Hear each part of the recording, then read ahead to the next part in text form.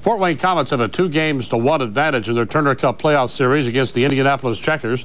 Last night at the Coliseum, the Checkers got off in the early lead, but Fort Wayne quickly fought back and went ahead on goals by Paul Couture and Colin Chen. The Czechs tied it at 2-all in the second stanza. Then Chen got the eventual game winner, and late in the final period, Tony Camazola hit an open net goal for the final 4-2 score.